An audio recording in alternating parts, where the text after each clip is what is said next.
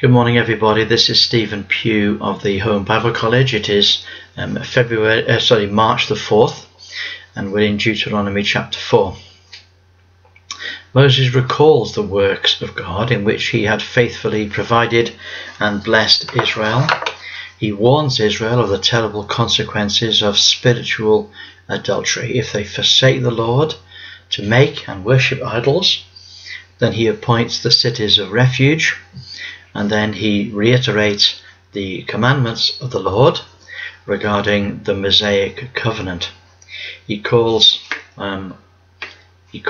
all Israel to remain faithful unto the Lord their God, and to never degenerate into idolatry. But first, we come to the recalling of the blessings of the Lord. How important it is to remind ourselves of former days. The children of Israel did not think of their past as something good and irrelevant.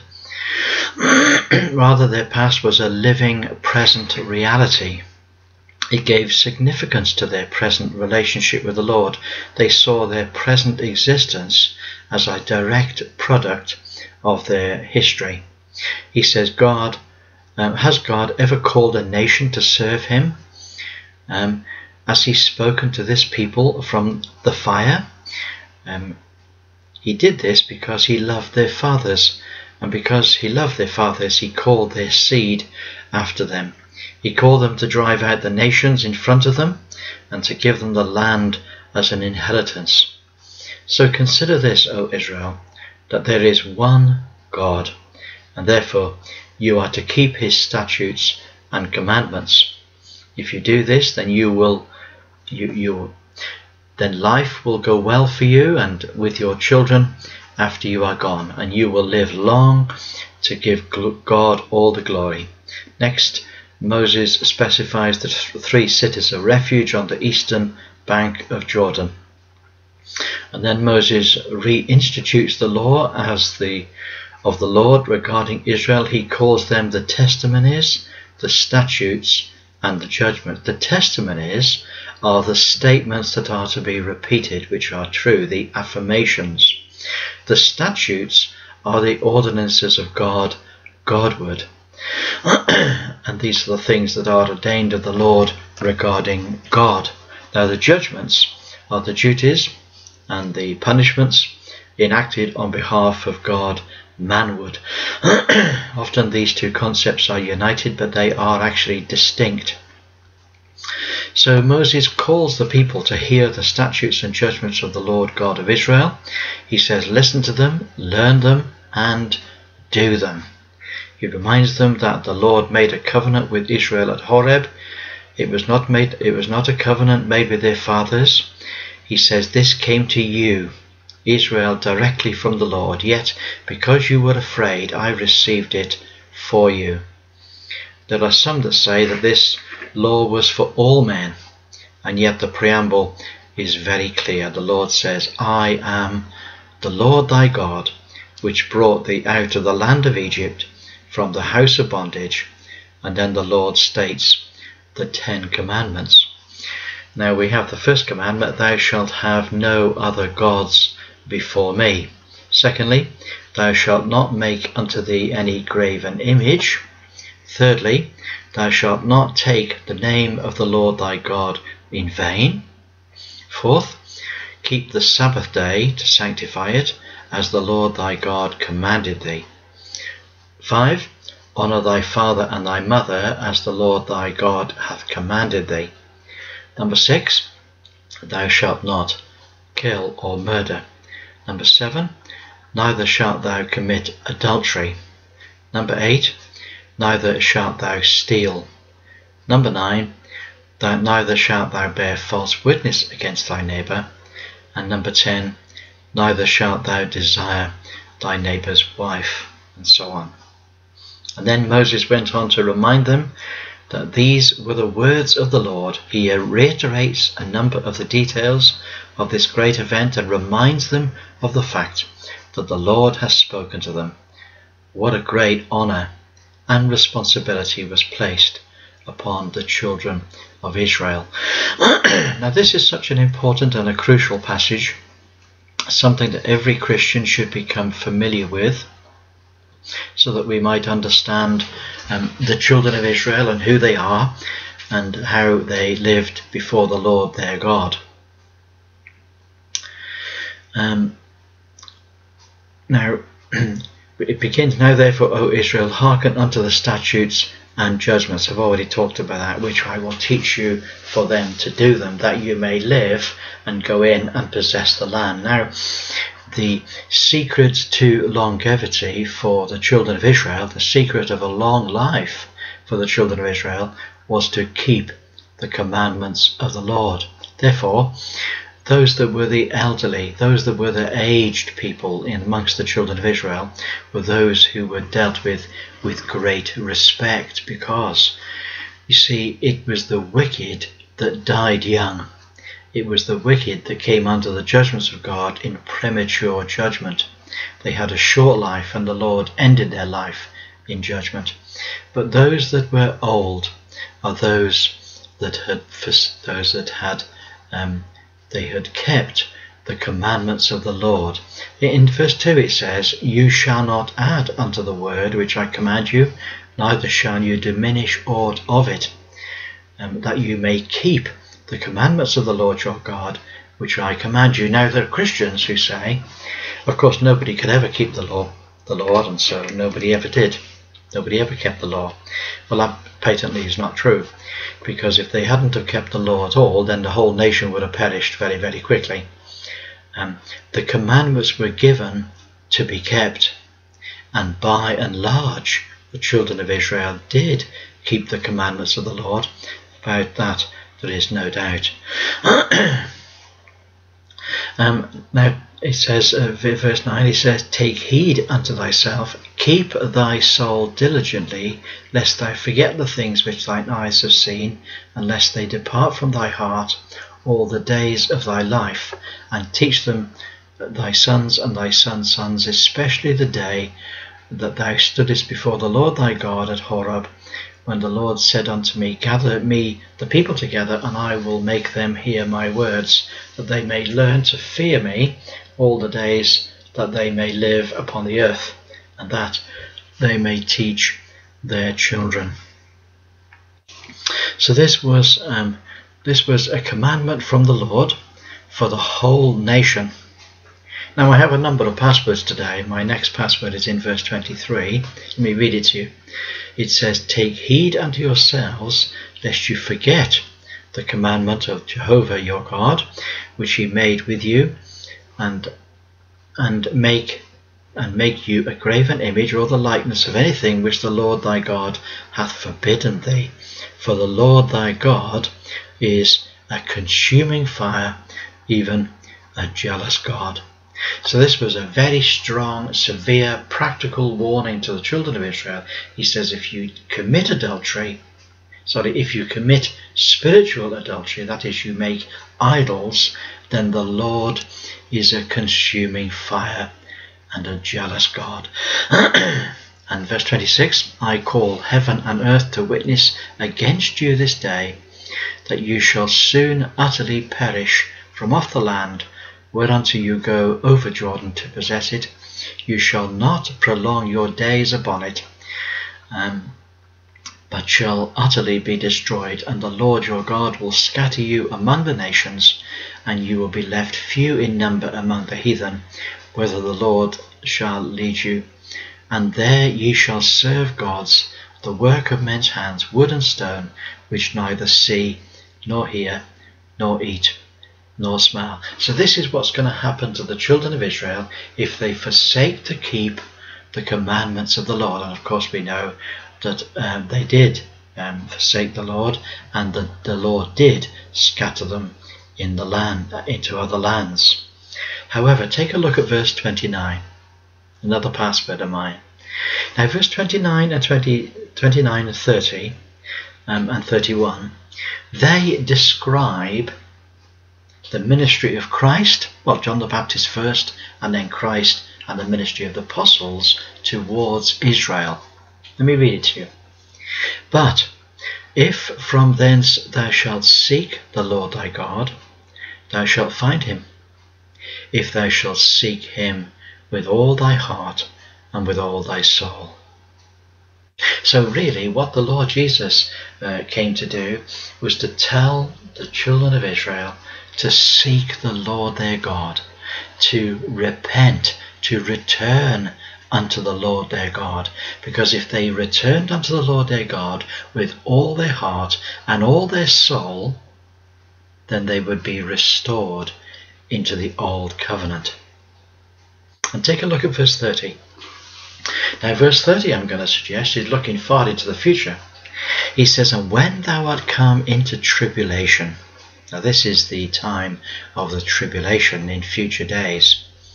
He says, and all these things are come upon thee, even in the latter days, if thou shalt turn unto the Lord thy God, and shall be obedient unto his voice. For the Lord thy God is merciful God. He will not forsake thee, neither destroy thee, nor forget the covenant of thy fathers, which he sware unto them.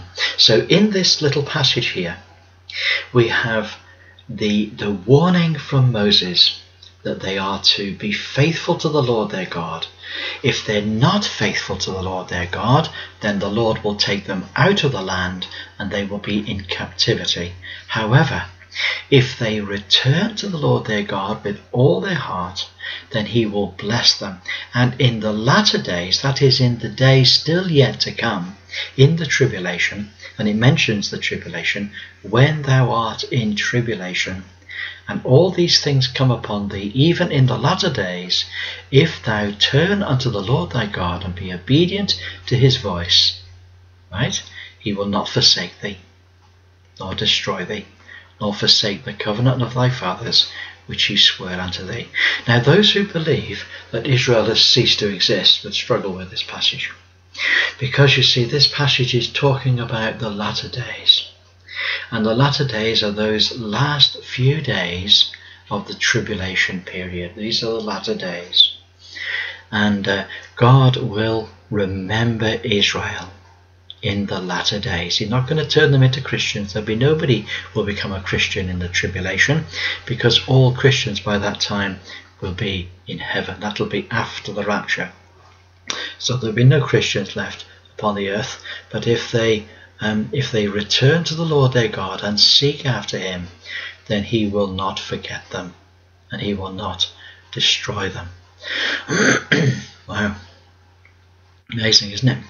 And then we move on down through the passage. There's a very interesting part in verse 39. Let me read it to you, 39 and 40. Know therefore this day, and consider in thine heart, that the Lord, he is God in heaven above, and upon earth belief, and there is none else. Thou shalt keep his statutes and his commandments, which I command thee this day, that it may go well with thee, and that thy children after thee, and that thou mayest prolong thy days upon the earth, which the Lord thy God hath given thee forever. So the keeping of the statutes and the commandments of the Lord for Israel was the secret to long life. If they kept the commandments of the Lord, which they did, then they would have a long life. The Lord would prolong their days upon the earth. Now, it's very interesting here. Now, when Adam sinned, the Lord said that in the day that thou eatest thereof, thou shalt surely die. Now, he didn't mean that he was going to die in the day that he ate it. That wasn't what he meant at all. It meant that in the day that he took of the fruit that was forbidden, he would become mortal. And becoming mortal would mean that from that day when he took the fruit, he would be faced with his own death. And he would live a long life, yes, but it would always be with the prospect of death in the end. Now, with the commandments of the Lord to Moses, the Lord promised, if you keep the commandments, then you will have a longer life. You will still have death in the end, but your life will be prolonged upon the earth. That is an amazing thought. Take a look at verse 45. It talks about the testimonies, the statutes, and the judgments, and we've talked about that already. And then we move on down Now notice in verse 1 of chapter 5, where Moses reiterates the Ten Commandments, restates the law. He says, "Hear, O Israel, the statutes and judgments which I speak into your ears this day, that you may learn them and keep and do them." These commandments were not given as just a token of what they couldn't do. No, they were given as an actual statute from the Lord of what they were to do. They were to keep the commandments. It's a mistaken idea for most Christians to think that Israel never kept the law, or that nobody was able to keep the law. Of course they were. And then we move on down through the passage. Notice what it says in verse 3. "The Lord made not this covenant with your fathers, but with us, even us who are all of us here alive this day." It's very interesting that the law of Moses was not given to Abraham or to Isaac or to Jacob or to Joseph. It wasn't given to that generations. It was given to the generation in the time of Moses. And then verse 6, he says, "I am the Lord thy God, which brought thee out of the land of Egypt from the house of bondage." So it's very clear. These 10 commandments were not just for everybody in the world. They were not. They were for those that had been brought out of the land of Egypt from the house of bondage. And he says, "Thou," in other words, you that I brought out of Egypt, will have no other gods before me. Okay? Have a look at verse 9. He says, "I, the Lord thy God, am a jealous God, visiting the iniquity of the fathers unto the children, unto the 3rd and 4th generation of them that hate me." But take a look at verse 10. "Showing mercy unto thousands of them that love me and keep my commandments." You see, these commandments were kept. They were kept. He shows mercy unto thousands of them that love me and keep my commandments. So who was it who said that nobody ever kept the law? They did keep the law. Take a look at verse 16. "Honour thy father and thy mother, as thy Lord thy God hath commanded thee, that thy days may be prolonged, and that it may go well with thee in the land which the Lord thy God hath given thee." So, if you're a Jew and you want to live a long life, then you keep the commandments of the Lord and you honour your father and your mother. That word honour there doesn't just mean to have respect, it means to financially provide for their old age. That's what that means. And he says, if you do that, you'll have a long life. It's the commandment with promise.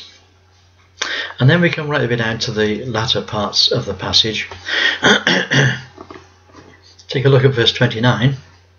"Oh, that there were such a heart in them, that they would fear me, and keep all my commandments always, and that it might be well with them, and with their children forever." This is the expression of the heart of God.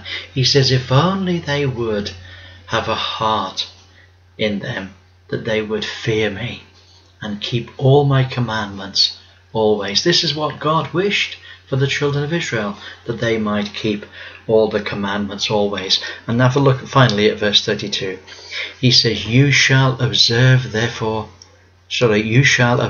to do them therefore, as the Lord your God hath commanded you, and you shall not turn aside to the right hand or to the left.